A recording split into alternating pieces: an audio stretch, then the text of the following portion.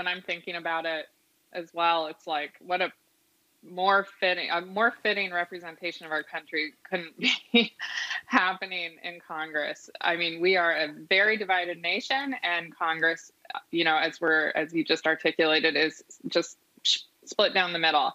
And we've long seen, even when one party has a more sizable majority, there's all the intra-party divisions that can occur that make it hard to just assume, just Republicans or just Democrats would be able to move policy.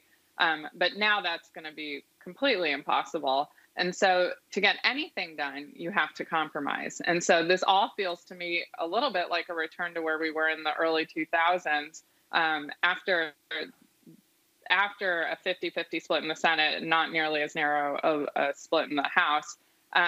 There was a real emergence of power at that time of a moderate, sort of faction of both chambers of Congress. And in the Senate, they were called gangs.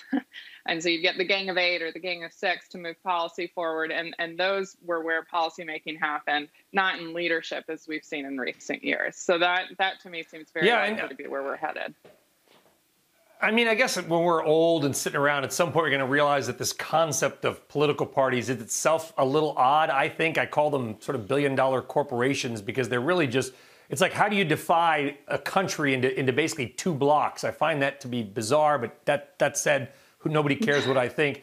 But my point in that, Stefanie, and there is a point, is that you've got sort of the far left, the centrist right, and the far right. And when you look at the division now, I could see a situation where a Joe Manchin, Democrat from the most Republican state in the country, John Tester, Montana, Lisa Murkowski, and maybe even one Mitt Romney, those 3 or 4 that could be swayed and maybe won't go with their own parties on certain things, they could become the most powerful people in Washington, literally the decision makers on major legislation.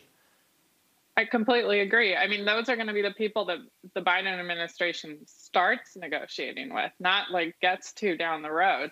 And I think we're going to see a lot of, in this world, who knows what this looks like, but in a normal world, a lot of meetings at the White House between these groups, a lot of engagement between the president-elect's staff and them.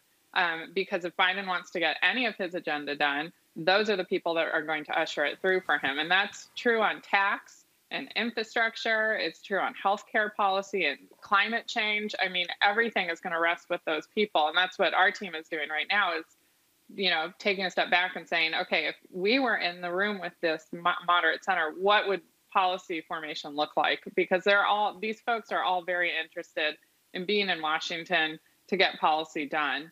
And so the idea that they will, allow the perfect to be the enemy of the good is unlikely. So we're expecting a lot more policy making, but for all of it to be much more moderate.